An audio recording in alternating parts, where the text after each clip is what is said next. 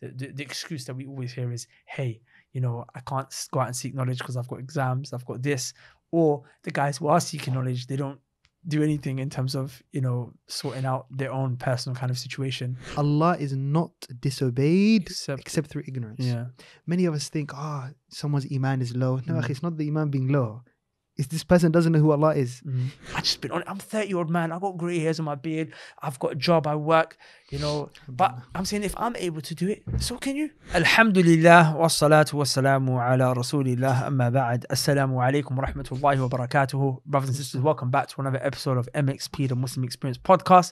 Today we have Ustadh Abdulahad joining us as the guest today. How are you doing today? Alhamdulillah, not too MashaAllah, tabarakallah. So, Sheikh, today we've got lots to discuss, you know, and I think people are going to really benefit from this discussion. We're going to, inshallah, talk about the virtues of seeking knowledge, and we're also going to talk about seeking secular knowledge, because Allah barik, you're a person who is quite accomplished in terms of secular studies. You've done your degree and you've completed your masters as well, right?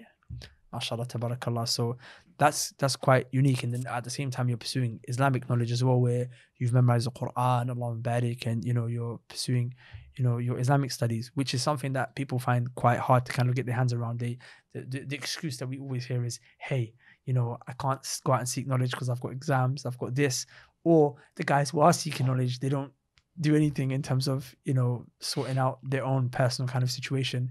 So we'll talk about that, inshallah ta'ala, and we'll talk about how to, you know, kind of, you know, some benefits with regards to how to traverse the university. But we have a sunnah here at our podcast, which is that we will start off by talking about how we met, the first time we met. So do you have recollection of that? And you might have a different story to me. Sunnah Imraniyah, huh? When was the first time we met? So there's I think there was a few times we met indirectly. Yeah. The first time we actually conversed was in the masjid. In the masjid. And there was that class going on. Do you remember which class it was? I can't remember. Nukhwat al-Fikr. It was, right? It was Nukhwat al-Fikr, I remember. Yeah, I think it was then, but I don't think we should mention what we spoke about at that time. You don't remember that? Yeah. So it's a bit unusual conversation. I won't mention it, inshallah ta'ala. But I remember I'd seen him in the class for a good few weeks. And we actually, I think the most we ever said was salam to each other. And I turned to him one day and I just asked him something. I think we should keep that confidential. Yeah, we'll keep it confidential. But it must have been strange for you, right? Because it's like, it's not the first thing that you ever asked. That you asked a person. It was strange enough because we never actually spoke. Yeah. You never asked me my name, how I was doing, nothing like that. But inshallah, you hoped good and you had good intentions. The thing is, it was in the back of really good assumptions. Alhamdulillah. You know what I'm saying? So that's how it was. Alhamdulillah. It was a good thing anyway. It was a good thing. It wasn't that you mentioned anything bad. So inshallah. Alhamdulillah. So we met before that though. We met before that? I think we've met in terms of seeing each other, we've been to places, etc. Yeah, mutual friends. In terms of physically speaking, that was the first time. That was the first time. And Sheikh, mashallah, yourself, Allah back, you know, you teach Quran. You know, you have students, mashallah, some of them are about to complete their Hifdh, right? Nah. So, you know, what's it been like for you over the last year? Because mashallah, you're a student, but you're also teaching as well, and you've actually got some students, Allah barik, who I think 2 of them are about to finish the Quran. When is it happening? Yeah, so the class we started is actually 2.5 years ago. It started on, of course, Madrasa Tumani with Ustadh Ahmad Hassan. The way it started, I think, is very important, or shall I say, it deserves to be mentioned. Yeah. So one day, it was when Sheikh Abdulrahman was the Imam of the masjid. So we came, it was Salat al-Isha time, and then he just randomly told me, look, please lead the Salah. So I led the Salah. I said, Assalamu alaikum, Assalamu alaikum. And then out of the blue, it was unexpected. It was not planned, not rehearsed, anything like that. He got up, went to the microphone, and then he said, Assalamu alaikum wa rahmatullahi wa barakatuh. Brothers and sisters, inshallah, there's going to be a new Hifdh Programme, 2-year Hifdh Programme, inshallah, where you finish the Quran, X, Y, and Z. And I was thinking, wait a minute, what's going on here? Then he said, inshallah, Abdulahad will be teaching it as well. So please sign up, everybody line up, X, Y, and Z. I said, but we didn't agree on me teaching. You never told me or anything like that. So ala kulli hal, brothers, they lined up outside the office. And big line. Brother, yeah, it was a really big line.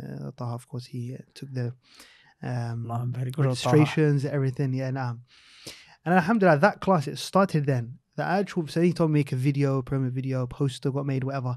That class, it started in April 2018, I believe. So it's 2 years and around 4 or 5 months so far. Allah The barik. class started with around 50 sign-ups approximately. Then, as you know, in the field of da'wah, everything just, Gets less and less and less. less and less. So right now, alhamdulillah, we have 14 students who the lowest person, I believe, is maybe on the 6th or 7th juz. Allah barik. But that's still a substantial amount. Oh, no, definitely. So you've the retained class, more than 20% of the students. oh, yeah, no, definitely. The class was divided into those that didn't know how to read, and then those who knew how to read but didn't memorize anything apart from juz amma. Mhm. And then there were those that had like 3 or 4 juz under their belt. The person who's now on the 6th, 7th juz, which is the lowest person in the class, Hifdhan, they started on Nuraniya, so they actually couldn't read. Wow. at Alif all. ba ta. Yeah. Allah barik. The average, the class, mashallah, there's some students on Surah Tawbah, Surah Furqan. Having started from the back. From zero, from the back now.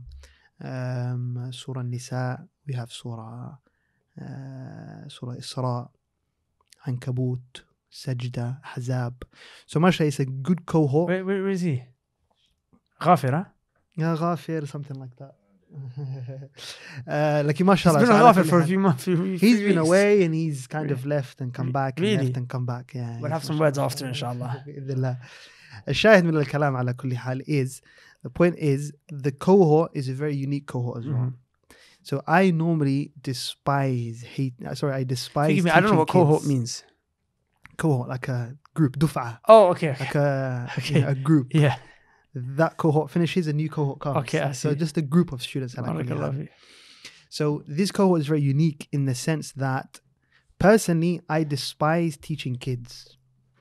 When I say kids, it's very, of course, it's subjective, but I don't like teaching to anyone that physically doesn't control themselves. Yeah. A student who's not going to come to the class themselves. A student who doesn't have that raghba. In fact, should I say Come on tumuh, time, that, do the homework, Exactly. muraja'a. Anyone that their parents telling them, go to class, why are you not doing your work? Don't bring them to me. I don't want to teach them. I don't get any There's other etc. teachers that will deal with that. There's other teachers that will, but me. Yeah.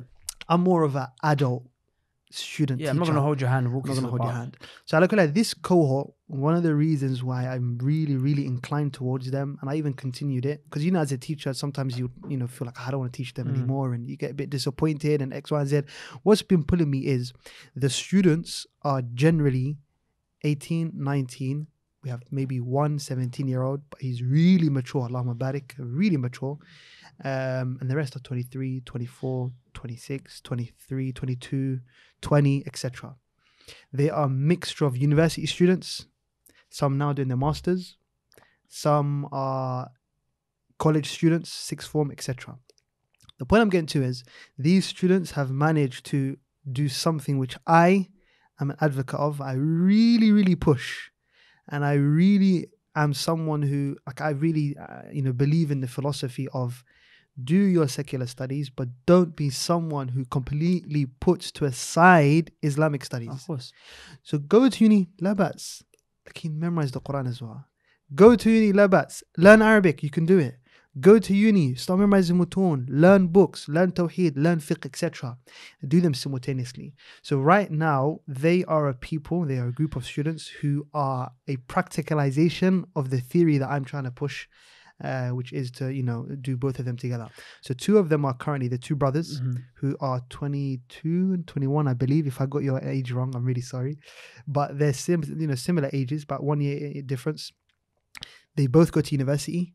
One studies economics and the other one studies pharmacy. They just both finished, and they're now one of them just finished his masters, the other is doing his masters now. And they started on the same day. They started on Juz Tabarak. They knew Juz Amma already. So only need 2 juz or juz and a half. 1 juz and a half. And they are going to finish. They're now on Surah Baqarah. I think the 20th page now. Allahumma And they're barik. both going to finish on the same day. Allahumma barik. Hifdhan. The 2 Sudanese So- brothers. 2 Sudanese brothers. Muhannad and Mukhtar. Allahumma barik.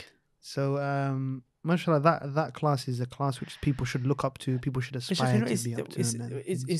so that's actually quite profound, because in two you have just 2 classes a week or 1 class a week. At the time, I think you have 2 classes. Two classes a week. Yeah, 2 classes. But Quran is just 1, right?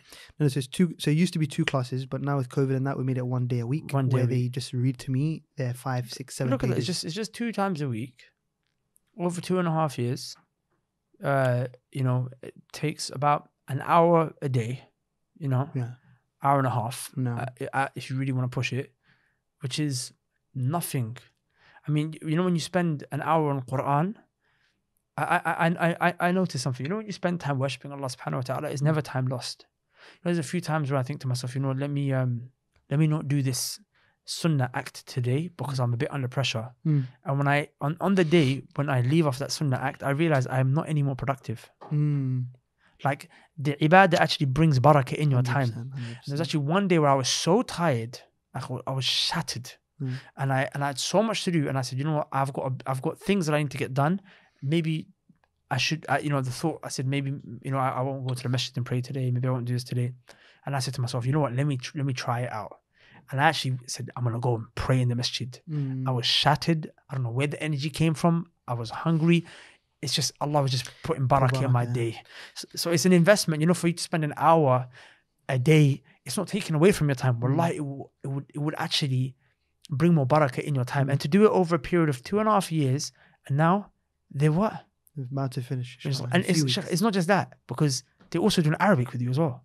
They don't, but all of the other students do. Yeah, and because they know Arabic anyway. They already know Arabic. Sudanese, and Allahumma barik, these guys only started Arabic about 6 months ago, right? Now I'd say, now it's around a year or so. About a year. I'd say 11 months, 12 months. No, but I'm talking about the grammar side of things. The grammar was 4 months ago. 4 months ago. Like that, Okay. yeah. So for people who are unfamiliar, studying Arabic language and grammar, even though they're similar, but they're very different as well. Like a person who studied language, if he says Al-Arabiya to be any day, he's not going to know Nahu. So obviously I'm with him every day. So he keeps me up to date. And I'm shocked, Allahumma barik. Like I heard some of the messages, the voice notes, Amir and the brothers, they're doing i'rab, they're trying to do i'rab. Allahumma barik. I was like, they really are doing so well. I heard Sulaiman, mashallah, he's doing the i'rab as well. And the reason I'm mentioning this is because, just to echo what you said, this is actually a manifestation, a practical manifestation of this theory that you can be a person who's working, who's got a job. Like Allah barik, Sulaiman has a corporate job. He works in IT.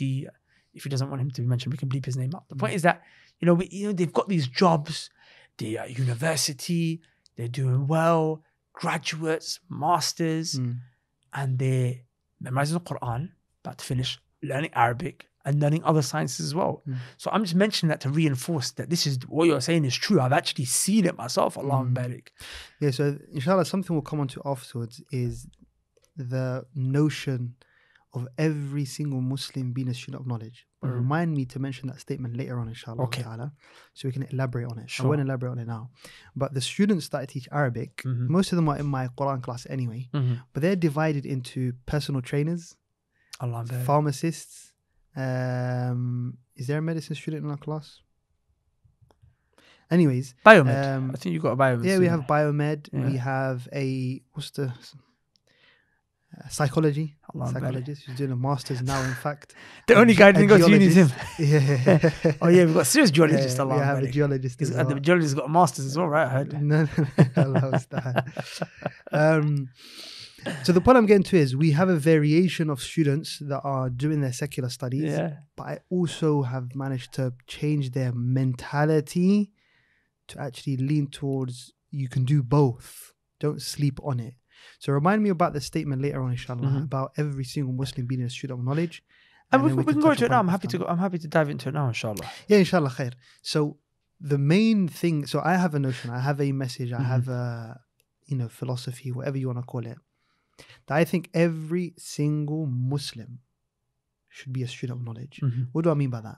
Someone who's a talibul ilm, we normally confine that word, student of knowledge, someone who, number one, has failed in life, someone who, normally we do that. I don't believe that, but I'm saying normally what people tend to do is, this person's, he didn't get GCSEs, so send him to Medina. There you go. He didn't get GCSEs. Make him memorize the Quran. There you go. Send him, but parents do this, of course. Yeah. He's the one that's failed in the, this guy's a doctor, the, younger brothers going into uni, the sister's a doctor, this person dentist. He didn't do well, so let's send him to, learn the deen. Yeah, exactly. So number one, it's confined to someone who's, failed in their secular studies. Secondly, it's confined to someone who has to go abroad and live a zahid life, never get married, or if you get married, just get married when you're 35, 40 with grey hairs, etc. Once again, which is not a bad thing at all, whatsoever. We see someone who can't, do business, for example. He can't be a personal trainer as well. He can't be someone who's interested in health. He can't be someone who's a surgeon and he's a sheikh as well at the same time. We have this mindset, ala kulli hal, of confining a student of knowledge to these connotations. If they're right or wrong is a different topic in terms of who says them and do we believe in, etc. I think they're all batil personally. Yeah. I think it shouldn't be like that.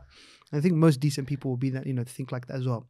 But I have a philosophy which is, akhi, someone who is a doctor, and I mean it, if you're a doctor, you can be a student of knowledge. You can be someone who memorizes the Quran, learns Arabic, you learn your Aqidah, your Tawheed, your Fiqh, you can learn Mustalah, Hadith, etc. You embark on the journey. You can do it. It's not impossible. All you need is manage your time. Number one, have high aspirations. Number two, and just find a teacher who can direct you towards it. Yeah. If we look at the example of our parents, 50 years of age, 55 years of age, 60 years of age, I'm talking about the older generation, our generation of parents, 90% of them are not very well grounded when it comes to religious studies or religious aspect of life. So they will be the cab drivers, they will be, own a little shop, whatever, etc., but they don't know how to pray salah. They don't know how to do wudu properly. And I've experienced it. I've had Somali mums ask me questions and I'm thinking, my mum asked me questions, may Allah bless her, that sometimes you answer, but it's just like, it's quite a simple question. Likewise, our parents, my dad, he would ask me something. Same problem with your dad. Most parents, ala kulli hal, the older generation, and by the way, which I think is very understandable, because our parents, they came, I don't know about the Pakistanis are different actually, you guys might not have that excuse, but Somalis have the excuse where we came, we're not second generation, we are here, we've Refugees. come as refugees, and the cohort, I use that again, or should I say the batch. The first era, batch. yes, the batch, yes. The batch that are going to be the educated ones, etc., are us. They, however, weren't educated, so they've come to a country where they don't understand the language, they don't understand the system. They get a letter through the letterbox, they tell their son, please read it for me. They don't know anything about it. So they had to kind of slack on the Islamic side of things due to maybe fear of surviving in this country. So what did they do? They just mainly focused on work and getting money and getting their children to have the ability to learn both their Islamic studies and their secular studies. So to give them opportunities, ala kulli hal. So anyway, long story short, I've kind of went off the topic, but our parents are like that. If we look at the example of our parents, if our parents who are in that situation right now, who are not very well in their Islamic studies of things, they don't know Nahw, they don't know Sarf, they don't know, Fiqh, they don't know Aqidah, they don't know these things to a good level, right? I'm not telling them to stop being a cab driver. Nope. I'm not telling you book a ticket, go to Saudi Arabia, live a Zahid life. Nope. If our parents, whilst they were cab drivers, whilst they were, owners of chicken shops, whilst they were bin men, whilst they were whatever jobs they were doing, if they studied once or even twice a week, which is what the brothers that I'm teaching now are doing, and they started even at a later age, because we're also going to speak about, people studying and seeking knowledge at a later age in their life. Let's say they started at the age of 30. Now they're 55, 60 years of age. That's 25 to 30 years of studying twice a week. These guys have learned, Nahw at a decent level in 4 or 5 months. How well would they be in their studies? Does that mean they stop being cab drivers? No. Do your sub'is whilst you're driving. Listen to a lecture whilst you're driving. Listen to a dars whilst you're driving. When you come home, do sub'is, do your revision with your children. Go to one class a week. Explain sub'at to the ones Sub'is, yeah. So, Somalis mainly, they revise Quran together by reading one verse. So they say, Alhamdulillah Rabbil Alameen, other verse, Ar-Rahman Ar-Rahim, Malik Yawmiddin. They do 3, 4, 5 juz of reviewing the Quran like that. You've got a local masjid, find a teacher, stick with him. Go through a syllabus with tadarruj in all the sciences. Do you think, I don't know, Imran, your personal opinion, do you think that's possible? No, I think. Like what level would our parents be at? I'm thinking close to scholarship. Is the first thing that people need to understand is that you can, as an adult, seek knowledge. I think it was Salih ibn Kaysan. Salih ibn Kaysan, if I'm not mistaken. He started seeking knowledge at the age of 90. Now, there are different narrations that mention he started seeking a bit earlier, but none of them mention before the age of 60. Allahu Akbar. So the minimum age where he started seeking knowledge and he became a scholar and alim was that age. People say, oh, these are tales of old or whatever have you. I mean, yeah, they are, but we've even seen this in contemporary times. Imam Khalid al-Azhari. People don't know, the great scholar of the Arabic language, the Nahwi. He actually used to serve tea for the students in Azhar. And on occasion, he poured the tea onto one of the students accidentally. He spilt it, and the tea is hot. So the student said to me, Jahil, what are you doing? Pour the tea properly. And he saw knowledge. Yeah, and he was 40 years old, by the way. He's 40 plus. He said to himself, Subhanallah, look, I'm being humiliated. And it made him feel like I'm better than this. I'm more than this. Look at these students, they're younger, but they're so bad-mannered. And he became a scholar of the Arabic language. On the way of Sheikh Muqbil, who's just even closer to our time, who started seeking knowledge after the age of 30.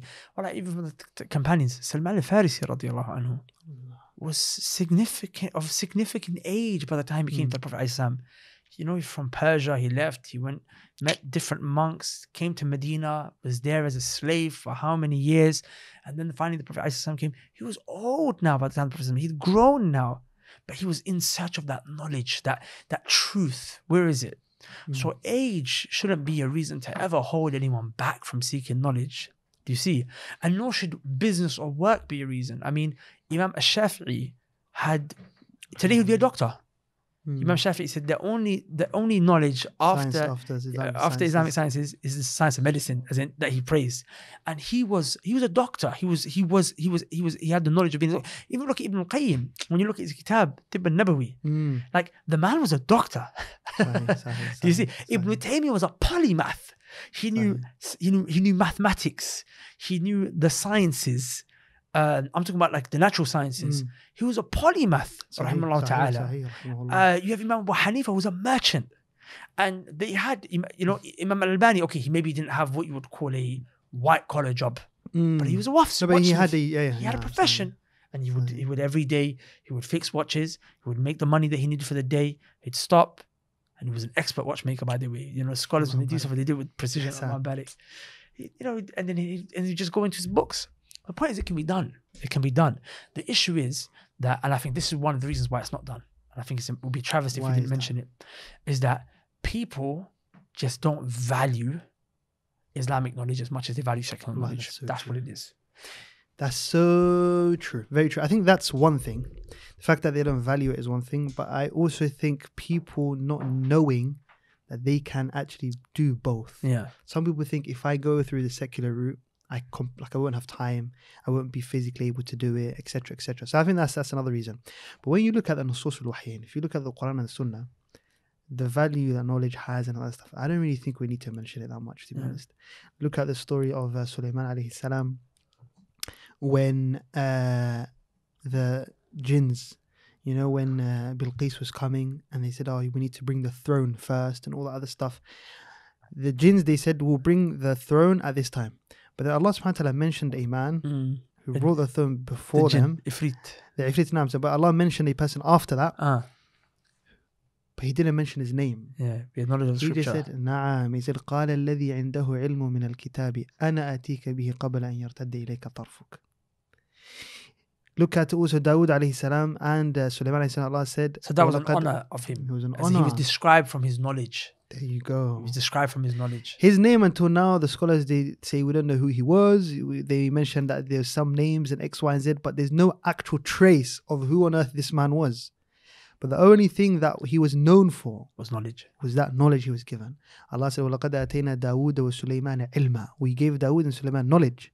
وَقَالَ الْحَمْدُ لِلَّهِ الَّذِي فَضَّلَنَا عَلَى كَثِيرٍ مِنْ عِبَادِهِ الْمُؤْمِنِينَ.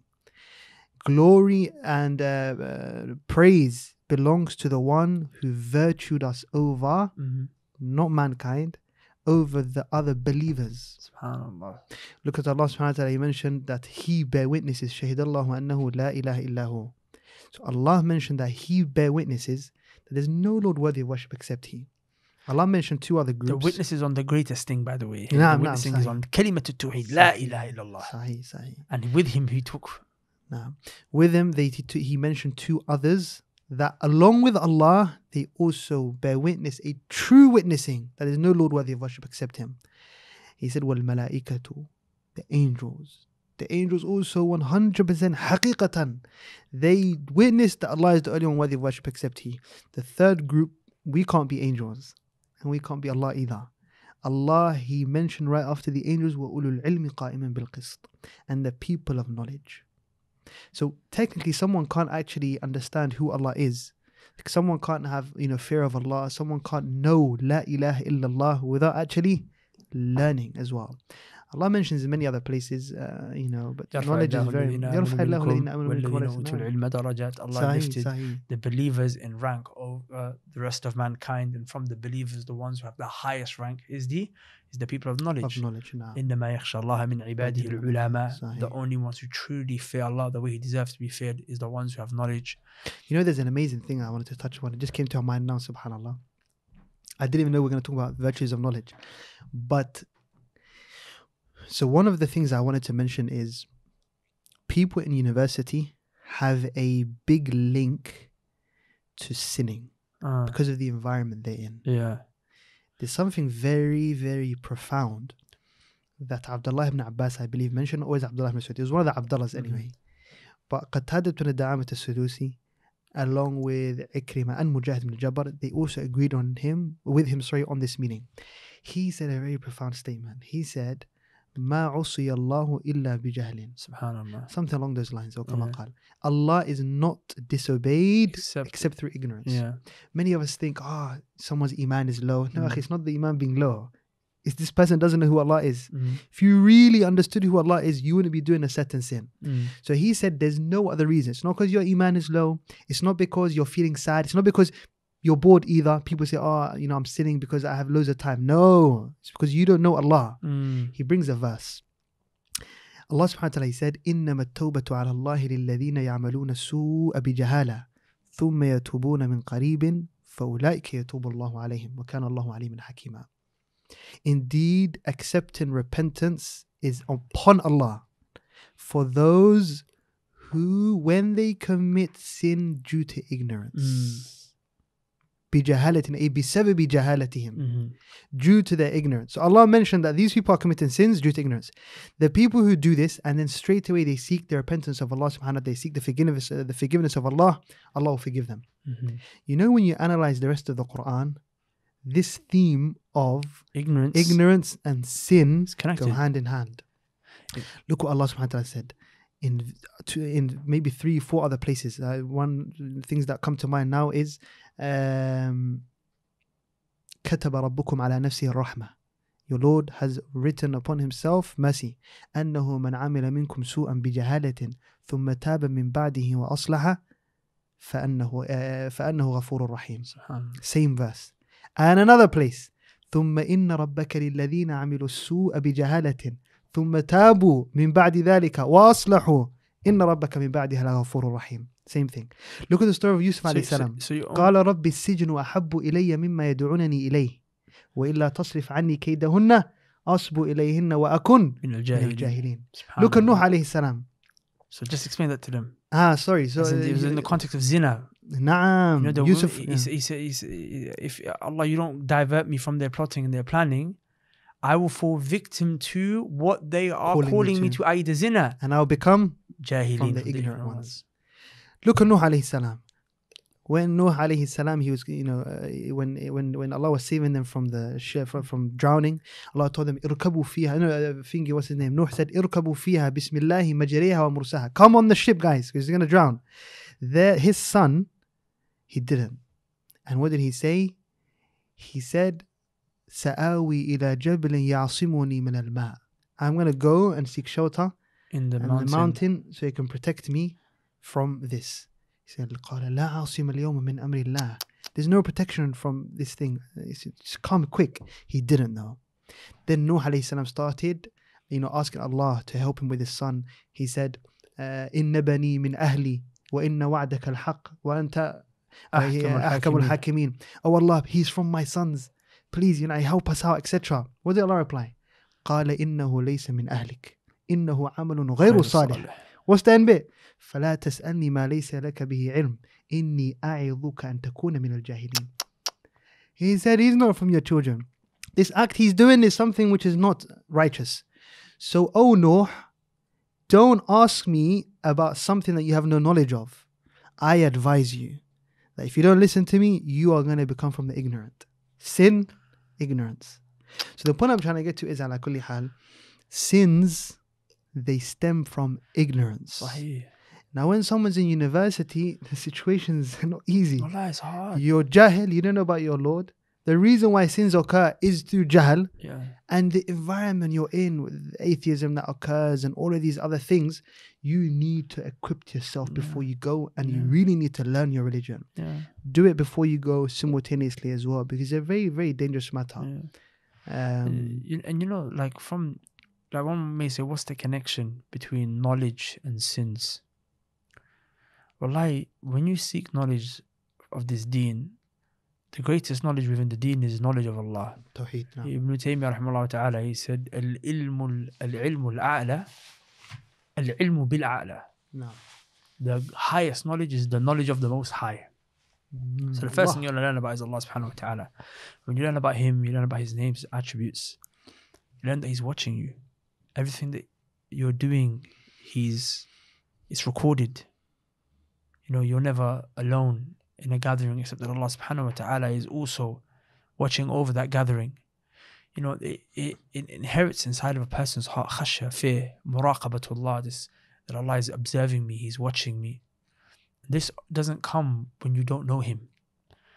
And the greatest thing in Islam is La ilaha illallah. And even before Allah told you to come with La ilaha illallah, He commanded you, fa'lam. Commanded you, have knowledge. Fa'lam annahu la ilaha illallah. Wastaghfir li dhanbik. Have knowledge of La ilaha illallah and seek forgiveness for your sins. But La ilaha illallah comes first. What benefit is there in you seeking forgiveness for your sins if you don't know La ilaha illallah? If a Christian comes today and he seeks forgiveness for his sin, it's not going to benefit him. You need to come with Tawheed first. And then when you come with Tawheed, you come with La ilaha illallah, and you can now your sins will be forgiven. So people always say, oh, I'm sinning, I want to change. Everyone knows that's the difference. One of the difference between innovation, bid'ah, and sins is that the person who does bid'ah doesn't realize. He doesn't realize he's wrong. This is wrong. But the one who does sins, he knows. His shahwa, he knows this is bad. He knows zina is bad. I mean, he's doing it every day. He's smoking drugs. The girl, she's doing zina. She's taking drugs. But they know it's wrong and they wish that they could change. But they don't realize why they can't change. They're trying to bring about tawbah for themselves. They're not even able to do it because they didn't come with La ilaha illallah first. But La ilaha illallah cannot come except without knowledge. That's why Allah said, fa'lam, have knowledge. Annahu la ilaha illallah. There is no worthy to worship in truth except for Him. Wastaghfir li dhanbik. And that's why Imam Bukhari rahimahullah ta'ala, he took this ayah and he chaptered it in his Sahih. Yeah, Babu al-ilmu qabla al-qawli bil-amal. Knowledge comes before statements and actions. We can sit here and talk about the virtues of knowledge for so long. There's just one ayah, or two, that I'd like to mention, inshallah, that I think will be a travesty also to not mention, to show you the importance of this, wallahi. When Allah subhanahu wa ta'ala talked about us coming into this world, and the first time we enter in this world, the first time we take a breath, how did Allah describe us? He said, وَاللَّهُ أَخْرَجَكُم مِّن بُطُونِ أُمَّهَاتِكُم لَا تَعْلَمُونَ شَيْئًا. Allah took you out of the wombs of your mothers. Okay, we're born now. We come into existence. What's the first word Allah could have described? He could have described us as weak. He could have described us as humans. He could have described us as, in any state. But the first state Allah described us with is the absence of knowledge. Ignorance. So as to show us, okay, this is your deficiency. And this is what you now must work on perfecting. Another ayah, Allah said, إِنَّهُ كَانَ ذَلُومًا Jahula, the state of the human being, the default of every human being is oppression and ignorance. Jahulan, very ignorant. And then straight away Allah subhanahu wa ta'ala, after mentioning that you don't know, so as to remind you, this is your deficiency. This is the thing that you need to correct. This is what you need to spend your life's mission sorting out. Knowledge of Allah, by the way. This is knowledge of Allah, His deen, His sharia. Then right after that, He mentioned to you the tools of how that you would seek knowledge. Your sam, your hearing, your basar, your seeing, and then your heart, where all of your pondering and understanding, and where you take everything in, because the knowledge is taken in through the ears and the eyes, and then what?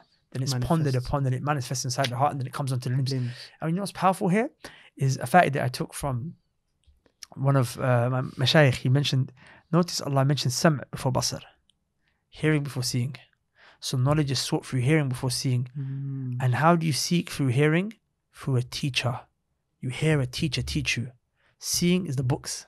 So these are the maratib of ilm. So a person who goes to seek knowledge from books before he goes to a teacher, he will not understand. And even the Prophet ﷺ had a teacher. He had a sheikh. His sheikh was Jibreel alayhi salam. He would come, he would teach the Prophet. The Prophet would, educate himself from him. And then Jibreel was taught from who? Allah subhanahu wa ta'ala. So this ilm is talaqi, mushafaha. It's taken from teachers after teachers. So first, people say, "Oh, I'm just gonna read. Give me a book." That's the one thing I always, when you know, because I know this is gonna be in the comments. Oh, I want to seek knowledge. Recommend me some books. No. Recommend me a teacher. Recommend me a teacher. Go find a sheikh on the sunnah. No. Yeah, the sunnah. And then you learn. And that ayah is so profound because it's like, as a human, and also one thing that Ustadh Abdulahad used to always say to us, he say, when you look at Al-Bukhari, and when you look at Ibn Taymiyyah, and when you look at the students that you've produced, alhamdulillah, the ones who've memorized, because people are thinking, I can't do this. The playing field was level for all of us. It was level. Sahih. We all came out of the mother's wombs not knowing anything. But then the difference was some decided to put more effort in. And then people are going to say, oh, but some people have this inherent intelligence. And it's true, there is that dhaka. There's the dhaka fitri, and then there's the dhaka iktisabi. Imam al-Shafi'i has that famous poetry, لَن تَنَالُوا الْعِلْمَ إِلَّا بِسِتَّةٍ سَأُنْبِكَ أَن تَصِيرِهَا بِبَيَانِ ذَكَاءٌ. The first thing he mentioned was, you have to be smart. And I know a lot of brothers who come from the streets or who didn't do very good in education. They say, how am I going to seek knowledge? But I'm just not smart. I'm never good at this. But they don't realize that education is of different types. It's of different types. Some of the ulama, they had good hifdh, but their mind wasn't that sharp. And some had a sharp mind, but their hifdh wasn't that sharp. But they both got it, but it was missing. That's why the scholars say there's the dhaka, there's the intelligence which is iktisabi, the intelligence that you acquire. You can earn. Yeah, and then there's the intelligence which is fitri. There's that inherent. So you might have 20% natural intelligence, the 80% can be acquired. No. And we've seen examples of this. Rabi' ibn Sulaiman al-Muradi, rahimahullah ta'ala, who's who's the imam who transmitted the bulk of the madhab of Imam al-Shafi'i in his Kitab al-Umm. He mentioned, I used to sit with Imam al-Shafi'i after the class, an hour I used to keep him behind and say, I don't understand the mas'ala. He'd repeat the same mas'ala to me for an hour. And I wouldn't get it. He was the challenged student. The dummy. He came out to be the imam who transmitted the madhab. Imam Jalaluddin al-Suyuti, rahmahullah ta'ala, he was what? He was the one, he was the hafidh. He had hifdh better than he had understanding. And Jalaluddin al-Mahalli, he had, his mind was sharp in fiqh, but his hifdh was weak. They didn't stop them. They both went and they acquired that which they didn't have. You can train them. My hifdh is very bad. My hifdh is very bad. I'm a person who I've actually only taken memorizing. Like one of the things I regret, and wallahi, if I could just say to the brothers and sisters, wallahi, one of my biggest regrets is that when I started to study, I didn't start memorizing the Quran. And people used to say things to me like, "Don't worry, this is more important. Memorize the Quran later." Wallahi, it was a lie.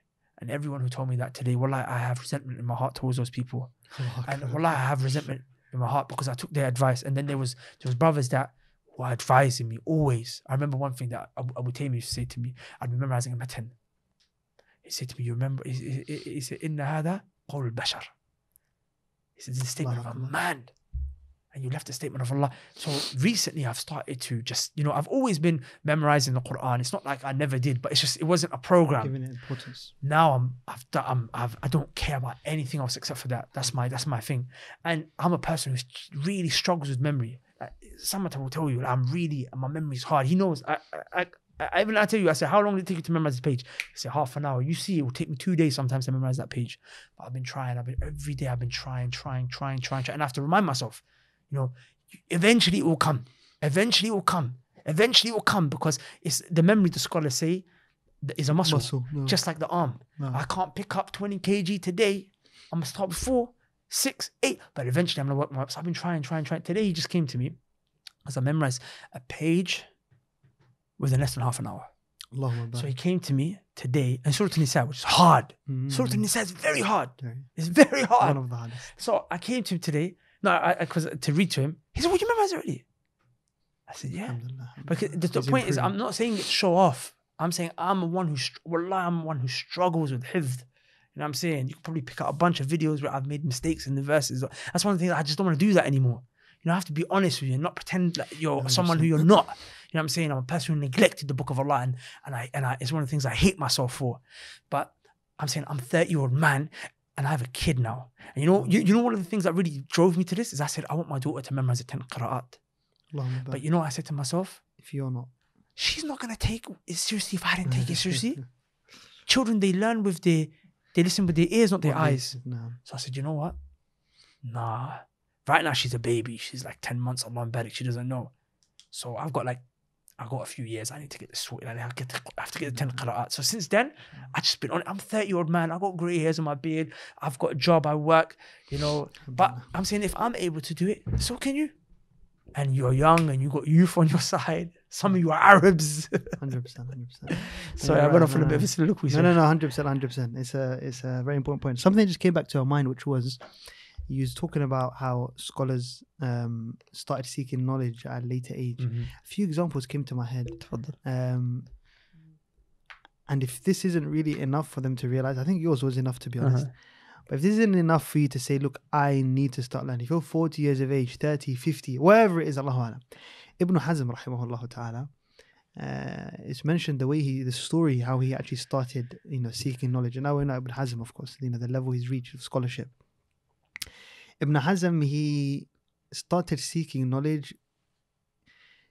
The story goes as follows. He went to a janazah of a family member. And it was about dhuhr time or something. So he came inside the masjid. Everyone was waiting for the janazah. As when he came in, he sat down. So he's waiting for dhuhr salah, right? Dhuhr salah will be prayed. And then the janazah salah will be prayed. Then the sheikh, or one of the imam of the masjid, came to him. He said, "What are you doing? Get up, pray 2 rak'ah, because the Prophet ﷺ, he advised us, do not sit down when you come into the masjid until you pray 2 rak'ah, tahiyyatul masjid." He said, "This is strange, I've never heard this." So he prayed it. Then they prayed the janazah. Then they went to bury the deceased. Then they came back. Asr salah already came in, so they missed the jama'ah in the masjid. So they came inside the masjid so they can pray. He's thinking, I was told dhuhr time, when you come in the masjid, pray 2 rak'ah, right? So he said, Allahu Akbar. Remember, it's Asr now. Between Asr and Maghrib is waqtul nahi. So the same sheikh, he said to him, what are you doing? It's the time that you shouldn't be praying because it's prohibited. It's haram. Of course, there's a difference pertaining to the tahiyyatul masjid. If it's salah, that is sabab there. Like, he didn't take that opinion. I personally take that opinion as well. But ala kulli hal, then he said, what's going on? This guy's first telling me that I'm committing a sin for not praying, and now he's telling me I'm committing a sin for praying. What is he talking about? So then he went back home. He had a teacher who used to teach him like basic stuff, whatever, or he used to teach his kids. I can't remember. He said to him, "Dullani ala dar al-faqih Abi Abdullah ibn Dahum." He said, "Take me to the faqih of this place, who is Abi Abdullah ibn Dahum at that time." So he said he studied with him. He lazamahu, he stuck with him. He's learned with him, etc. He says, I came out after 3-4 years, and he said, I began to debate against Abu al-Walid al-Baji, who was an expert in Maliki fiqh. He started seeking knowledge when though? The scholars say him 40 years of age, 35, 36 or something like that. Another example, if you look at Al-Izz ibn Abdus Salam, he was given the laqab, the title, Sultan al-Ulama. The scholars, they mention, Tajuddin al-Subki, he mentioned in the Tabaqat al-Shafi'iyya that he started seeking knowledge when he was around 40 years of age. Subhanallah. And he was actually ummi. He couldn't read or write. Wow. The Somalis would say he didn't know alif ba. He didn't even know how to say alif ba, ta, etc. Because he couldn't read or write. Ala kulli hal. And he got to a station where the leaders would be. We're coming on to that exactly. So the thing is though, the way he started seeking knowledge was he sorry, it wasn't him that was Ummi, my bad. It was Al-Qaffal, who's the third example that just came to our mind. I'll mention him as well, inshallah, within a minute or so. But anyway, ala kulli hal, how did Al-Izz ibn Abd salam start seeking knowledge? He started seeking knowledge because he was a very poor man. Tajuddin al-Subki mentions that he used to sleep outside the masjid, and one time he was sleeping there. It was really, really cold, freezing. It was the winter. Al-Izz ibn Abd salam, naam. So he was sleeping, and he was outside the masjid. I wouldn't say a house, it's just a wall that didn't have a roof on top, and it's cold, it's the winter. He slept ala kulli hal, and he fell into a major hadith. He had a wet dream, and also I forgot he was sick. He had some condition, he had a flu, he was sick ala kulli hal. So it's winter and he's sick and he just had a wet dream, and the masjid's closed, it's nighttime, he can't get inside. So he came out, he saw a bucket. It's not hot water, it's cold. So he thought, I need to get rid of this, major impurity. So he had a shower with it, etc. Then he prayed Salat al-Fajr. And his condition got worse because it's cold water. And he's already cold. And he's already sick. And it's winter. He's allowed to not use that. He can just do tayammum. Yeah. But listen to it. What happened after that? He slept the next night. Same thing happened. He had a hadith again. So this time he went, but this time he actually fainted because it was so cold. And then he's there. He's got the bucket of water again, washing himself. Then he heard a guy saying, paraphrasing, do you want to worship Allah upon true knowledge, or are you going to continue worshipping Him upon this ignorance? SubhanAllah. So Al-Izz ibn Abd salam, he went and he studied, he sought knowledge, and they mentioned that he memorized Tanbih al-Shirazi, which is a fiqh book. SubhanAllah. Memorized it, read it upon the mashayikh, etc. And then he came out, and now his name is Al-Izz ibn Abd salam, Sultanul Ulama. Sultan al-Ulama, and he's the hujjah, he's the head when it comes to, or one of the reference points for Shafi'i fiqh. If we look at one last example, what's his name? Al-Qaffal al-Marwazi. He started seeking knowledge 40 years of age. He used to fix keys, he was a locksmith. He used to fix keys, etc. So they mention that he realized, you know what, I've actually got a good brain, I'm smart. Why don't I start seeking knowledge at 40 years of age, right? Some of them, they also mention It's that... interesting because now when the guy's not smart, they say tell him seek knowledge. Those days, it was like the intelligent one that would go seek knowledge. Yes. Some of the narrators, they mention it wasn't that it was his choice, his business became bad, so he actually started seeking knowledge. So ala kulli hal shahid min al-kalam, the point is, he started to seek knowledge. So he went, he studied, etc. And he studied Shafi'i fiqh, and the fuqaha, when it comes to fiqh al-Shafi'i, generally fiqh al-Shafi'i is divided into Khurasaniyin and Iraqiyin. He, Al-Qaffal al-Marwazi and Juhayni. Naam, Sahih. His student is Juhayni. Juhayni studied under Al-Qaffal al-Marwazi. So him and Al-Ghazali were Aqran. Naam, Sahih. But the point I'm getting to is 40 years of age he started seeking knowledge, and now he's Al-Subki, Al-San'ani, he mentions and says كان وحيد زمانه في الزهد والحفظ والفقه والإتقان أئمة الدنيا, leader, and people now reference him when it comes to fiqh al-Shafi'i. The point I'm trying to get to is these were people that are old, and he was the ummi, by the way, who couldn't read. People old, they have careers. A qaffar, he's fixing the keys, etc. He could not read or write. What is your excuse? Shaykh, wallahi, when that example that just came to my mind, the Prophet Sallallahu Alaihi Wasallam, naam, sahih. He started when he was 40 years old. Sahih. And he was illiterate. As an ummi, he was obviously he was from an ummi nation. And he said, Ma ana biqari, I can't read. Read. Iqra. Allahu Akbar. SubhanAllah. Right. Our Nabi Sallallahu Alaihi Wasallam, wallahi, is an example for us. We don't need any other examples. You're right. No, but there's one thing that people might say. The Prophet ﷺ, he was naturally given it. He didn't have to work that hard for it, etc. But he did, because he got squeezed and he was getting excited. No, you're right. Look what the Prophet said. He said, hadith, Sahih Bukhari, when he came to Khadija radiallahu anha, he said, Zammiluni, cover me up. He said, what? He said, قد خشيت على نفسي, or كما قال. So I became scared for myself. Ibn Hajar in Fath al-Bari said, hey, خشيت على نفسي. What? Al-Maut. He was scared he was going to die. Even the Prophet ﷺ feared death for himself on the path of seeking knowledge. Jibreel was squeezing him. And so Allah says, سَنُلْقِي عَلَيْكَ قَوْلًا ثَقِيلًا. We're sending upon you a heavy word. The Prophet ﷺ would sweat. He was on a camel. His camel would come down because of the weight of the revelation. It's a revelation. Allah said, لو أنزلنا هذا القرآن على جبل لا رأيته خاشع متصدع من خشية الله. Have we sent this Quran down upon a mountain, you listen, it crumbled to dust out of the fear of Allah subhanahu wa ta'ala. So it's heavy and it's coming down on him sallallahu alayhi wasallam step by step, right? And the point is that Imam Ibn al-Qayyim, he mentioned something powerful in his Miftah Dar al-Sa'ada. He said that this ayah shows that if the Quran is heavy, and it was heavy on the Prophet ﷺ, and it caused him difficulty, then everyone must feel a portion of that weight if they want this knowledge. Remember, ultimately, hadith is explaining the Quran, and lugha is to understand the Quran and the Sunnah. Usul fiqh is all come back to this. So all knowledge ultimately come back to the book of Allah subhanahu wa ta'ala. So he said, if you want it, it's heavy. So you're going to feel some of that pain. You're going to feel it. That's why Yahya ibn Abi Kathir said, لا يستطاع العلم براحة الجسم. That knowledge is not sought with a relaxed body. You tire yourself out. You wear yourself out, you know. But you know what it is? You know when you love it, you enjoy it. And when you value it. You value it. When you know what it is.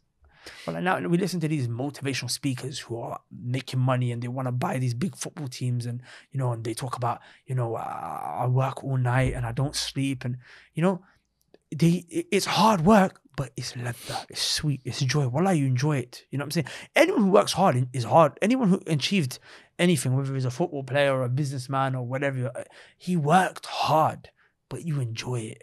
You know what I'm saying? But what we're trying to show here is you can do both. No, definitely 100%.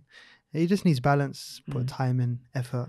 Even, you know, Hatta Umar ibn Khattab radiallahu anhu, he would study with the Prophet ﷺ one day, and the other day he would work. Sahih. One day he would seek knowledge, one day he would work. And his business partner would go and seek the other day, and then he would say, tell me what the Prophet ﷺ taught you today. From the beginning to now, we give examples from back then. It was still up until today. One thing I wanted to mention is that, by the way, I believe, my belief is that university is not actually that vital.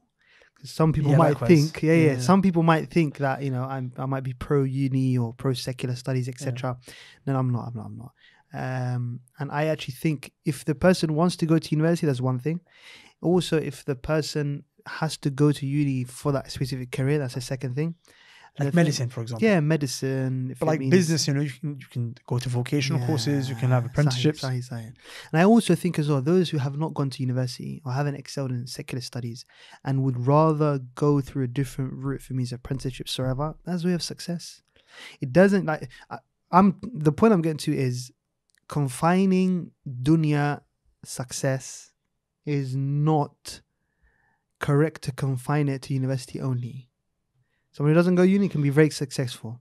Someone who does go uni can also be successful. In fact, many a time, if you look at a lot of the people who are some of the most successful men on earth, they didn't even go to uni.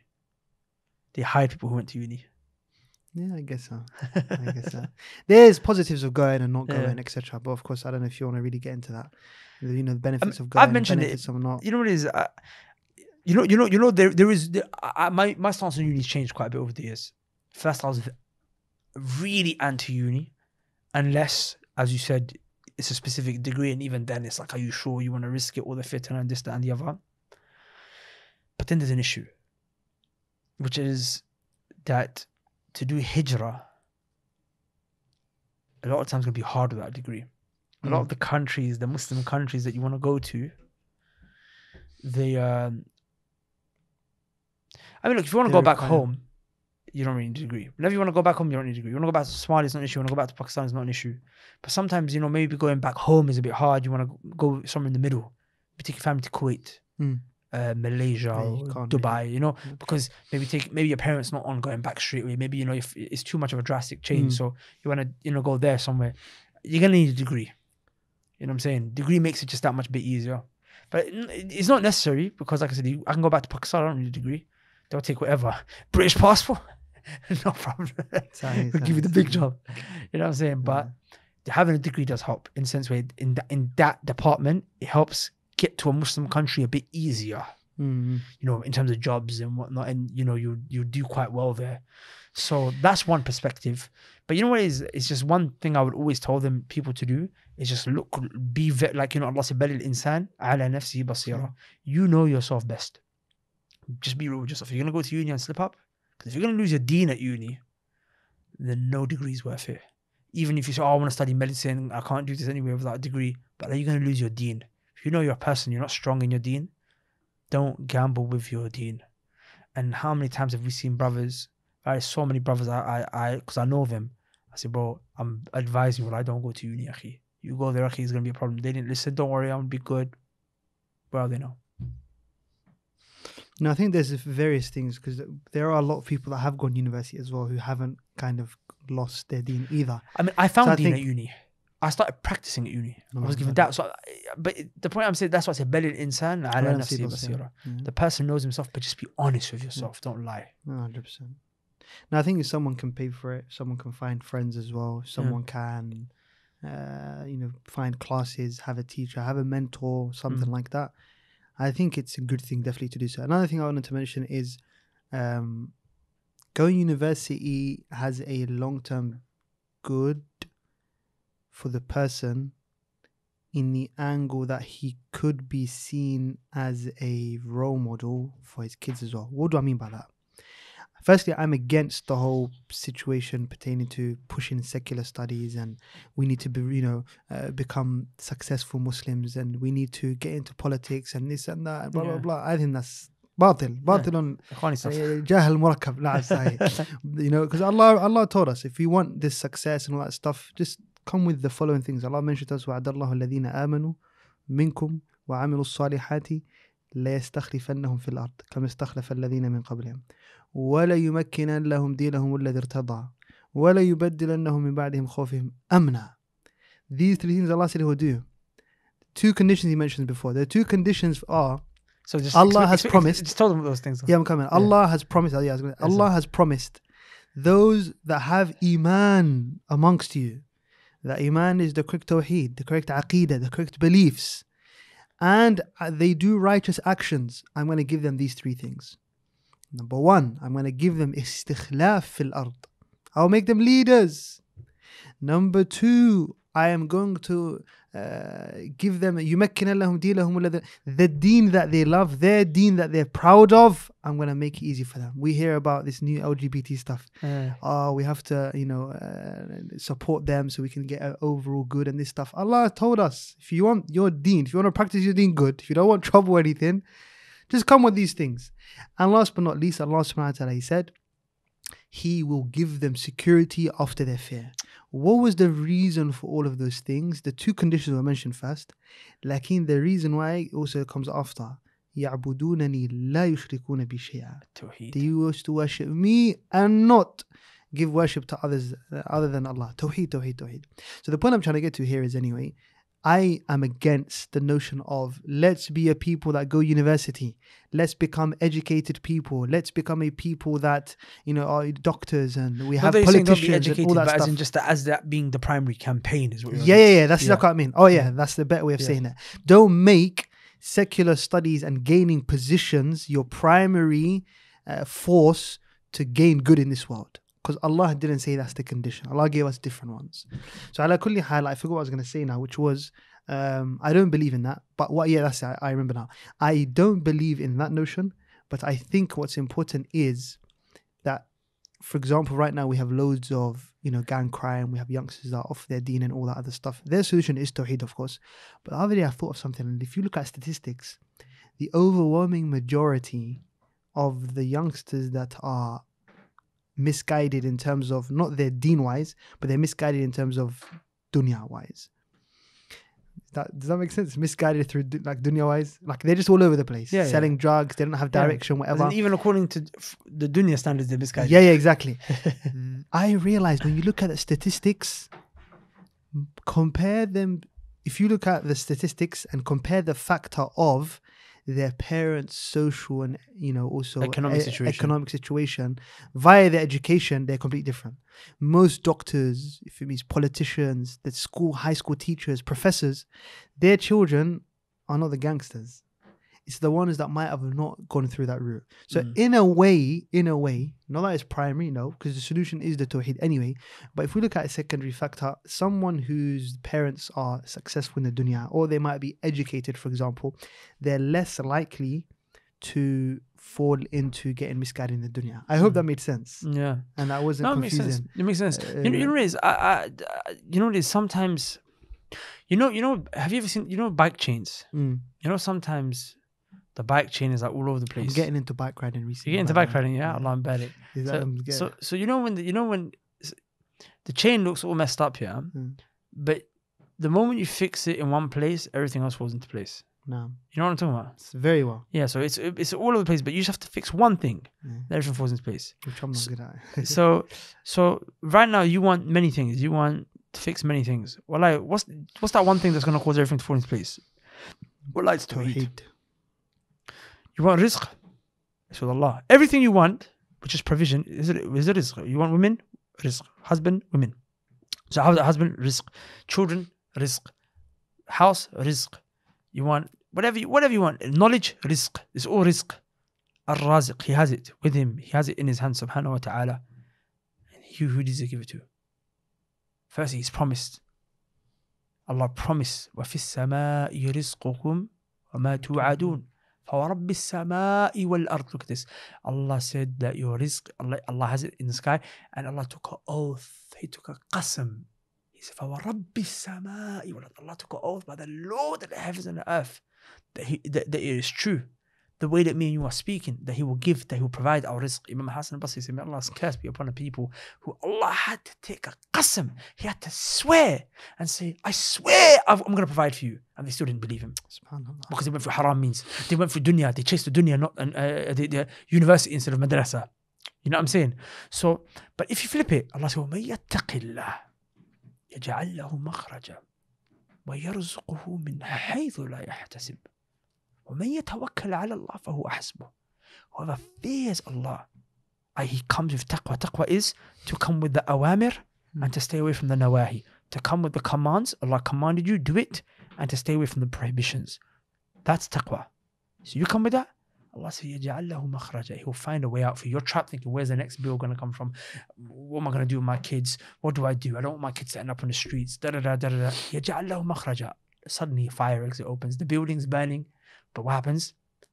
You see a fire exit. You see an extinguisher. يَجْعَلْ لَهُ مَخْرَجًا وَيَرْزُقُهُ مِنْ حَيْثُ لَا يَحْتَسِبُ. He'll give you rizq. He'll provide from you. What is it? A wife? What is it? Children? What is it? Money? What is it? Knowledge? From places, ways and avenues you could have never, ever, ever imagined.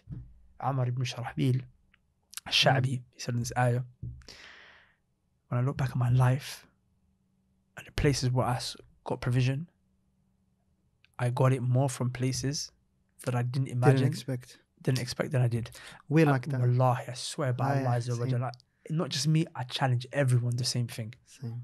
Ask yourself. I done a podcast the other day with Sulaiman. He said the same thing. The job. I look back, the places where my rizq came was more from places that I didn't expect than I expected. To show you that even with all my planning and that which was I expecting to come at the end of my plan, it didn't go according to plan. Allah brought me rizq from something that was outside of my plan. Now we're not saying don't plan. We're not saying don't take the means.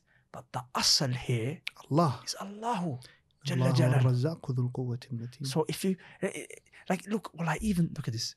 وَمَا خَلَقْتُ الْجِنَّ وَالْإِنسَ إِلَّا لِيَعْبُدُونَ. Allah told you your purpose in life, that you worship Him alone. Allah said, I created you so that you can worship me. He didn't say He created you so you can go out there and seek rizq. He didn't create you for your objective so you can get married, have children, go to university, have degrees. Yeah, look at that. As soon as He told you your purpose, He told you, what? إِنَّ اللَّهَ هُوَ الرَّزَاقُ ذُو الْقُوَّةِ الْمَتِينَ. Like, look, Allah's telling you, this is your job. Your job is to worship me. Don't worry, I'm going to provide. Allah said, Allah is the one who provides. He is Ar-Razaq. فَبَتَغُوا عِنْدَ اللَّهِ الرِّزْقِ. Ibrahim said to his people, seek rizq from Allah. Because people go into shirk seeking rizq from other than Allah. وَعْبُدُوهُ. Worship Him. The same way how you mentioned the connection between jahl and sins is a theme in the Quran. There's a connection between rizq and tawheed. No, worship Allah alone, Allah will provide. That doesn't mean be lazy, because yeah, because you know the most beautiful definition of tawakkul that I ever came across. Oh, it's so profound, wallahi. And it shows and demonstrates the true essence of tawheed.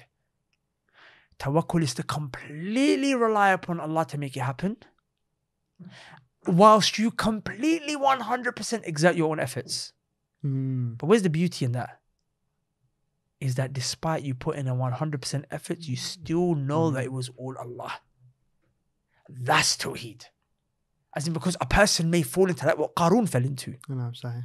You know, he thought his wealth and was all based on his own knowledge. A person may put all the effort in and say, me. Yeah. So, but the point is for a person to put 100% effort, but still in his heart to know it was all Allah who made it happen, is a true manifestation of Tawheed. And that's what tawakkul is. That's why scholars, because people say, what's the point? What's the point of relying upon Allah if at the end of the day, so what's the point of taking the means if I'm going to rely upon Allah anyway? No, that's not real reliance. Real reliance is for you to present all of your efforts, which is a fitna now, because you might think you made this happen. But then at that time to know, nothing to do with you. It wasn't even me. No, you're right. 100%. So my point is, if you fix that, your health falls into place, your kids fall into place, your wealth, your job, everything falls into place. I never come across a person who's really on seeking knowledge. People are different in terms of their income and their economic situation, but I never found a person who's lazy. Look at Abu Taym. If you speak to him, he's thinking of ways to, earn his rizq, seek his rizq. Yasin, same way. The mashayikh, the imam, the students, we see them, Allah, really take this seriously. They're not just sitting there like bummy, but the knowledge is their primary concern. And Allah always takes care of his people. 100%. Oh, they suffer. They struggle. But that's life. أم حسبتم أن تدخلوا الجنة ولما يعلم الله الذين جاهدوا منكم ويعلم الصابرين. Do you think you're going to go to paradise and Allah's not going to see the one who strives from amongst you? It's going to happen. You're going to be tested. Paradise doesn't come easy. 100%. Without a doubt. Something that comes to mind was I wanted to touch upon. So seeking knowledge, I believe there is currently also, in the past few years, I'd say, there's a hype. Everyone wants to seek knowledge. I'm a talib al-ilm. I'm going to this class. Are you going to this class? I'm going to that class, etc. I think the hype is good, but it's also not good in a way. It's initially good, but if it isn't remedied, if that's a word, it becomes a problem. Because someone's going to have the raghbah, the tumuh, the raghbah shadida, this great desire to seek knowledge. Then he starts going to 10 different lessons a week, 15 different lessons a week. He doesn't know the book he's studying. He doesn't know who wrote the book. He doesn't know where in the ladder of knowledge it is. Because knowledge is bitadarruj. You have ulum al-ala, you have ulum al-maqasid. Each one has levels. Every science, there's levels. You start off with the nahu, you do ajrumiyya, mutammimma, qatrun nada, mulhatul i'rab, okay, alfiyatul malik, same as, hadith. You'd start off with the basic, you'd go up, al-ba'ul al-nawawi, umda, bulugh, sahihain. Sahih. Even lu'lu wal marjan. And then the point I'm trying to get to is there's tadarruj ways of doing it. I wanted to give a message to the young people. So actually, no, that's the first point. The hype of seeking knowledge. And then I want to compare it to their level of usual life matters. What does that mean? I believe youngsters, they have this zeal to seek knowledge, but then they firstly don't know the reality, and also they don't know that they need to be doing the normal basic things in life as well. They don't have a job. If they don't have a job, they don't, for example, study. They don't have to do an apprenticeship. Like, they don't do something. So what happened is usually their mum gets on their case. Their dad gets on their case. What are you doing with your life? You're just going to classes 24/7, X, Y, and Z. The sad thing is, and it really makes me sad, that hype, it will continue for X amount of time, months, even maybe a year, 2 years, etc. Then the problem comes. Firstly, they didn't even do it the correct way, so they won't achieve anything. Secondly, they now want to get married. They want to do etc. They want to do this, and they can't. So I just wanted to say to the brothers that think firstly seeking knowledge is just to go to 10 different classes for 3-4 months. It's not. Those brothers that think that they can completely neglect their life. Your mother has a responsibility waiting for you. You need to help her. Your dad, your brothers, etc. If you think you can neglect all of that under the name of seeking knowledge, you're in trouble. Yeah, well, this is not the way it should be. You should be learning, studying a religion, and also coming up with these responsibilities. You're going to have a family soon. How are you going to provide for them? You're going to even, like, once again, I'm saying, it doesn't mean you need to go uni. No. Open up a business if it means that. You have to do something. Yeah. Don't lay around. And I'm really for opening up businesses. I think that's... Oh, no, 100%. Yeah. But just don't neglect the responsibility Allah has put upon you. Don't just book a ticket and just go. No, plan your life. Do this. One thing that was really amazing that came to me was... what's his name? Sheikh Uthaymeen. You know, he went to Jamiat Malik Saud. Mm. Do you know at what age? No. He enrolled at 26 years of age. Oh, wow. 26. He was a Sa'di before. He was in Sayyidina Amsa. He was with the Shaykh Abdulrahman Sa'di in Qasim. Of course, he done, the Arabic sciences. He done tafsir, hadith, whatever. But the point I'm trying to get to is, it's never too late. Even if it means you wait for 2-3 years, help your mum out, stay with your mum, and at the same time, learn the basics. Why is it that you can't memorize the Quran in those 2-3 years? Then start applying for university. Or start applying it, but then go slightly later. Why do you not do that? Why is it that you're by default thinking you need to go straight away? The point I'm trying to get to, ala kulli hal, the message I'm trying to shoot home, don't neglect your life matters. Allah will even question you because there are responsibilities you've been put on. Allah subhanahu wa ta'ala will say to you, what, your mom was here, why didn't you help her out? Oh, I was going to classes. Classes is fardu kifaya. As long as it's not, the wajib knowledge, even you can learn it in other means anyway.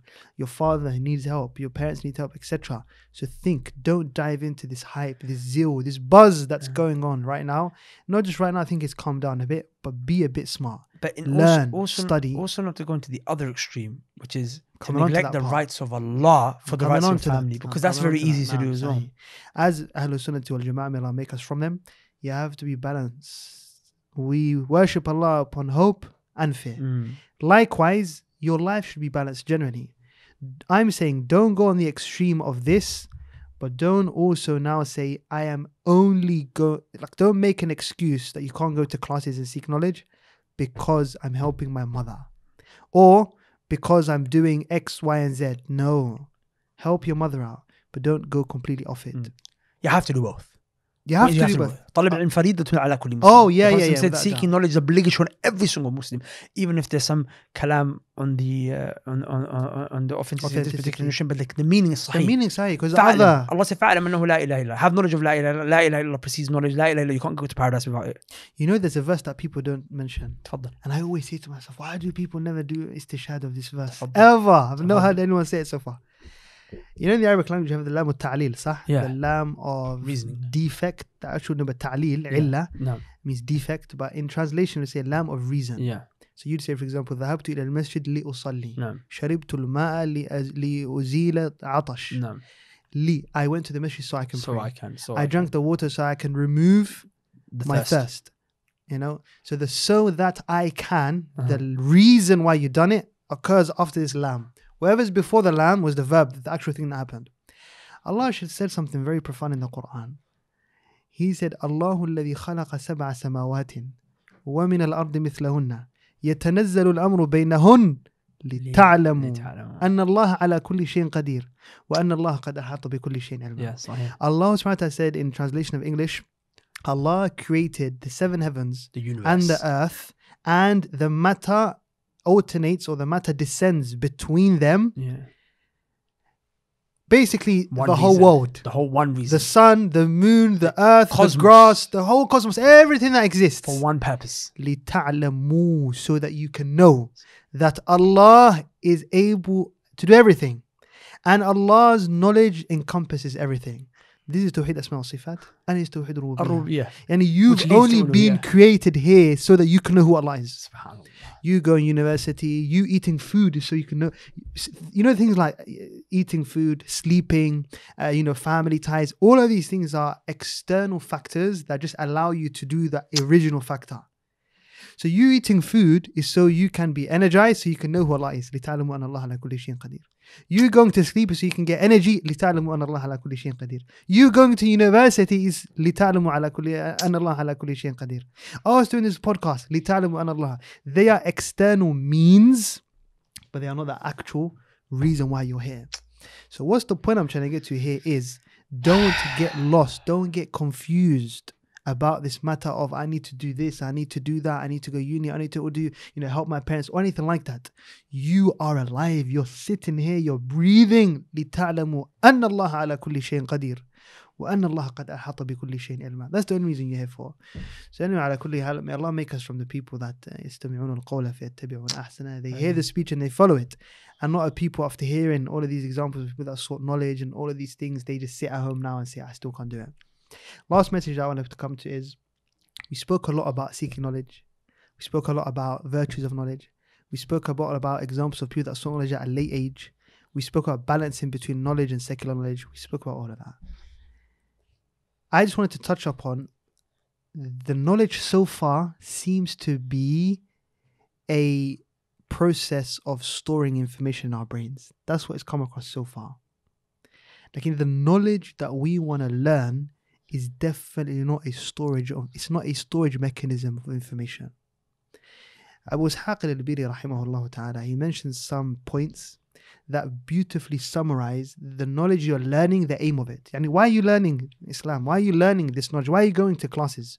It's not so you can store knowledge. He said, أبا بكر دعوتك لو أجبت إلى علم إلى ما فيه حظك لو أجبت إلى علم تكون به إماما مطاعا إن نهيت وإن أمرت ويجلو ما بعينك من غشاها ويهديك السبيل إذا ضللتها ويجلو ما وتحمل منه في ناديك تاجا ويكسوك الجمال إذا عريتها ينالك نفعه ما دمت حيا ويبقى لك ذخره إن ذهبت هو العضب المهند ليس ينبو تصيب به مقاتل من أردت.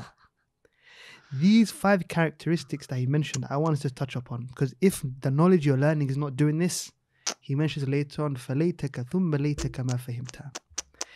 Number 1, it's knowledge إلى علم تكون به إماما. Knowledge that you are going to be a leader with. مطاعا, obeyed. إن نهيت وإن أمرت. If you say this is allowed, prohibited, if you say this is an order, do it, you'll be listened to. What does this mean? First, on a larger scale, but the main point here he's trying to show him, even for your family members. You, akhi, are going to get married. You don't want your wife to ask you something about menses, for example, you need to go to someone else. You are going to have kids. This is haram. How are you going to tell them this is halal and haram? How are you going to lead a whole family? How are you going to be a shepherd of your family if you do not have this knowledge? So the first one is you're going to be a leader. For you to lead your family. Fa'idah just took from Shaykh Abdulahad ibn Nasir Sa'di's tafsir. On the الرجال قوامون على النساء. You mentioned that the qawwama, the men have been stood to maintain the affairs of the women. The men are there to maintain the affairs of the women. People take this mainly to mean in terms of finances. I said, but if the ayah is talking about maintaining the dunya affairs of the women, min bab al-awla, it's more befitting that is to maintain her religious affairs, to establish the hudud of Allah in the house, the boundaries of Allah subhanahu wa ta'ala in the house, to teach your family members to do this, to do that. So subhanallah al-azim, you can't be married and not have knowledge. Allah said, Ya ayyuhalladhina amanu qu anfusakum wa ahlikum nara. Oh, you believe, save yourselves and your families from the hellfire. What did Ad-Dhahhak say about the ayah? What did Ibn Abbas say about the ayah? What did Mujahid, what did Suddi say about the ayah? They said, يُعَلِّمُوهُم. The way that you save them from the fire is you teach them. وَيَأْمُرُوهُم. Then what you do? وَيَأْمُرُوهُم. You command them. First you teach them, then you command them. Sahih. Just No, it's good. So that was the first one. You need to lead your family. The second one he says is وَيَجْنُ مَا بِعَيْنِكَ مِنْ غِشَّاهَا. Someone, akhi, who doesn't have knowledge of Allah, he's blind. He can't see anything. It's a blindfold. You're walking around, you're blindfolded, you cannot see. هل يستوي الأعمى والبصير? Is the one who's blind and one who can see the same? No, you're blind. Why are you blind? Because you don't know your religion. So what is this knowledge going to do? It's going to uplift this veil that's on your eyes. It's going to uncover the veil from your eyes. If knowledge is not doing this, and there's a message to every brother right now and sister that's listening, if you are going to classes and day by day you're not saying, whoa, I never knew it like that, subhanallah, and you increase this like it's a veil that's been uncovered.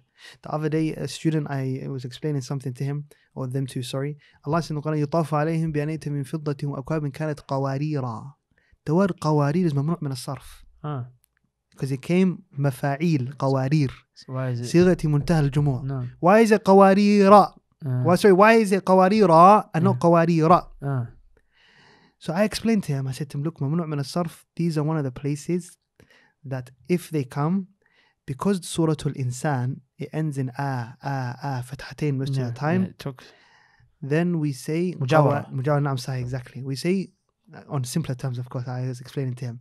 So I said qawarira to make the pattern continue, the rhythm. But look at the Mus'haf, it's not going to have a fathatain because it's going to go against the Lugha. grammatical rule. It has fatha, but then it has an alif after it that has a sukoon. The point I'm trying to get to is he was like, whoa, that made sense. And he's uplifting from him a veil that was on his eyes. So if you're going to classes, he's not doing that. You need to rethink. So anyway, على كل حال ويجلو ما بعينك من غشها ويهديك السبيل إذا ضللتها. It will guide you ever if you ever become misguided. This is, you know, those young people, which is, I normally used to think bad about it, to be honest, but it's actually a good thing now. You know, those people that seek knowledge when they're really young, but they're forced by their parents, they memorize the Quran, etc. There's actually a benefit to that. I used to be against it. But someone who's young and was forced to memorize the Quran, and then he goes astray, he will come back somehow. 100%. There's always hope. Because he's going to hear a verse maybe that he came across. He'll remember a class, he'll come. The fitrah is there. Yeah. So you become misguided, this knowledge is going to be there to bring you back. When you become naked, he's going to clothe you. What did he say? هو العضب المهند ليس ينبو تصيب به مقاتل من أردتها. If this one is not happening in your lives and seek knowledge, you need to think again. He said knowledge should be like Adbul Muhannad, a sword. You know that Muhannad is the swords from India because they're really sharp. That's on the Prophet. And strong. Naam, Sahih. I think he praised. The Prophet praised. Yeah, he praised it. But I think he had a Muhannad as well. Allahu Alam. I don't know if he had it, but he praised it anyway. But he said, Tusibu, anyone you strike with the sword, you'll destroy them. I'm not saying kill people with it, but what is he talking about? These shayateen that are coming to you whilst you're in your room and it's dark, telling you watch pornography and speak to this sister, etc. These shayateen calling you. The atheists, coming on to that one exactly. The innovators that come to you. You've protected yourself. An atheist comes to you, speak to you, you're ready to destroy him. You go to university, your lecturer is telling you about atheism and evolution, etc. You destroy him. You know, people are coming to you to spread their false aqeedah inside you. You destroy them. Shubuhat, manhaj issues, etc. You're ready. If it's not doing this, you need to say to yourself, wait, where's the benefit in it? يَنَالُكَ نَفْعُهُ مَا دُمْتَ حَيًّا وَيَبْقَى لَكَ ذِكْرُهُ إِنْ ذَهَبْتَ. Whilst you're alive, it will benefit you. How? You're going to worship Allah upon basira. You're going to understand who Allah is. You're going to have fear of Allah subhanahu wa ta'ala. And when you pass away, it's going to benefit you. So these are beautiful things. I believe people look at those things and they say to themselves, am I achieving them or not?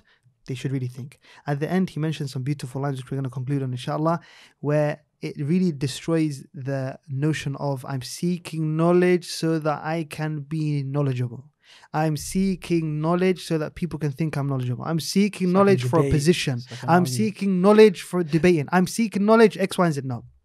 He said, وَإِنْ أُعْطِيتَ فِيهِ طَوِيلَ بَاعٍ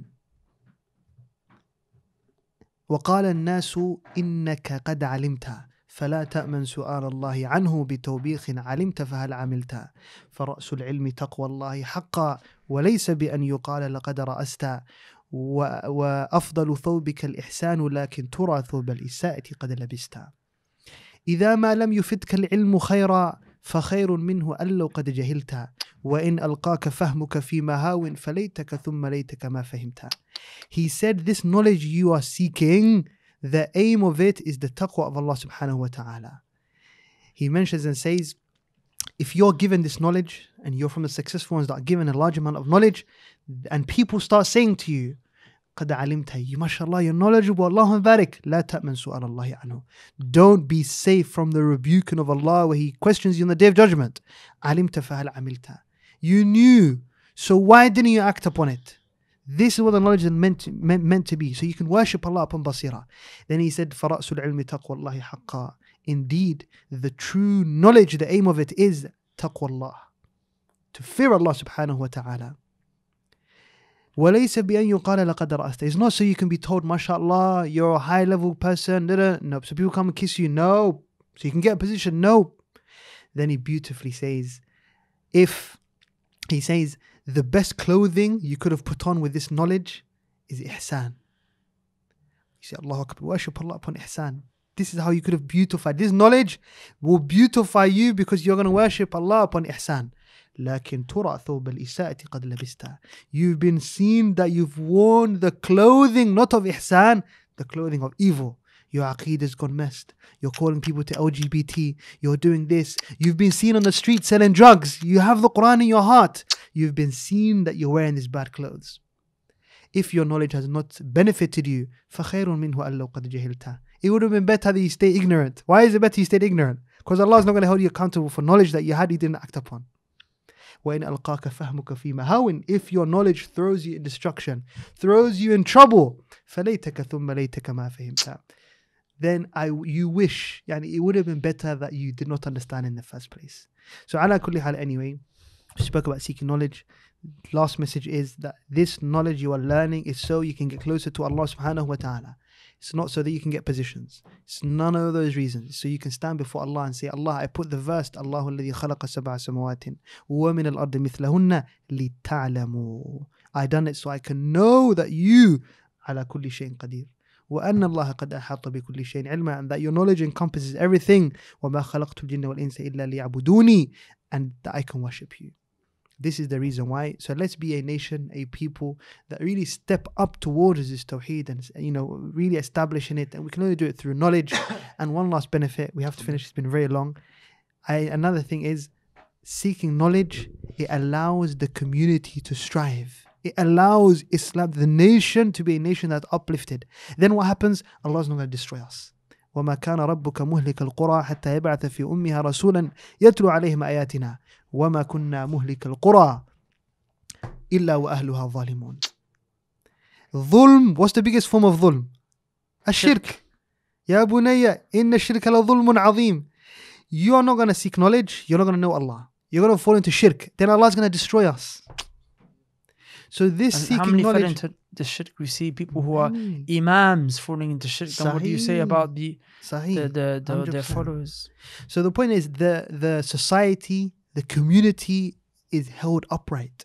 We are a community that are going to strive. We are a community that are going to be safe from the punishment of Allah. We're going to be a community that Allah is going to give authority to on this earth. So let's all go back to this reason we're here. The reason why is so we can know Allah and seek knowledge and worship Him until we meet Him. Wallahu a'lam wa sallallahu wa sallam wa baraka ala Muhammad wa ala alihi wa sahbihi. سبحانك اللهم وبحمدك أشهد أن لا إله إلا أنت أستغفرك وأتوب إليك. السلام عليكم ورحمة الله وبركاته, guys. Barakallah for watching. We want many things in life, but one thing that summarizes all that we want is we want good. We want goodness. Allah subhanahu wa ta'ala tells us in the Quran how we can all acquire goodness.